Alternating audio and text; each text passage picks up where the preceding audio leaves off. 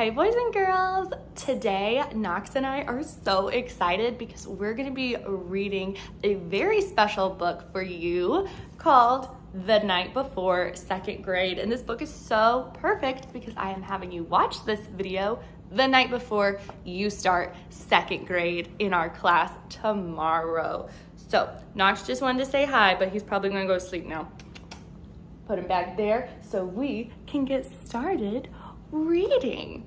The Night Before Second Grade, and this is by Natasha and the art is by Amy Wummer.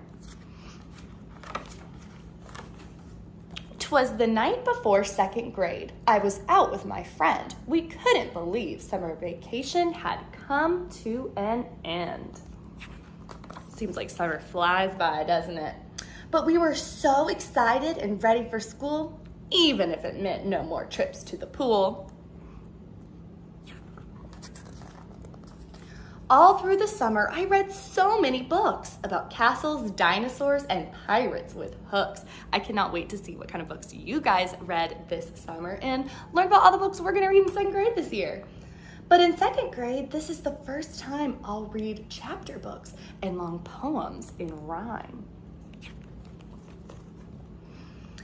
Jack thinks I'll have it much too easy this year. Piece of cake, he said, you have nothing to fear.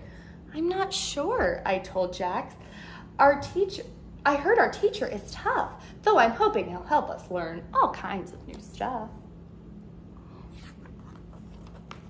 Like inches and angles, addition, subtraction, multiplication, and even some fractions. I love, love, love this book because those are all things that you're gonna learn in math this year. I can already count from 100 and back. My dad always says I'm a real brainiac. He's counting backwards. He says 100, 99, 98, 97, 96, 95, 94.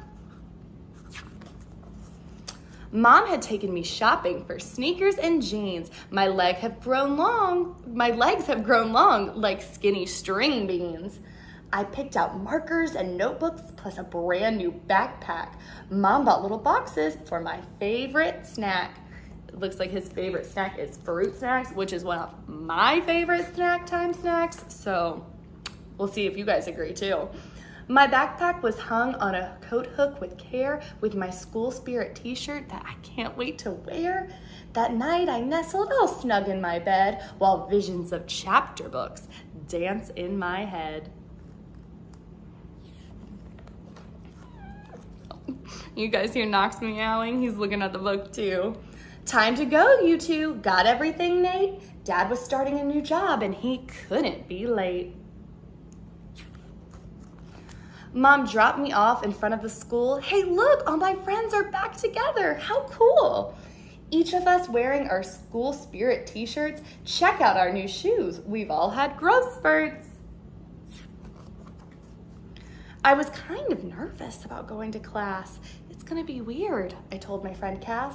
Still, I couldn't wait to start the first day when the bell bringed. I was on my way. Where is our teacher? I thought to myself. Then he came as I put all my stuff on my shelf. When what to the class's amazed eye should appear, but my dad in his school spirit t-shirt. He was grinning ear to ear. I'm your teacher, said Dad. You can call me Mr. Lee.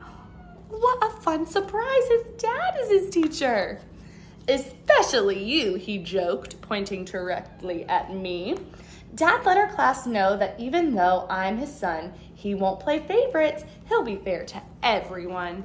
Says he wrote on the board second grade rules, which is so true. Second grade's the best grade.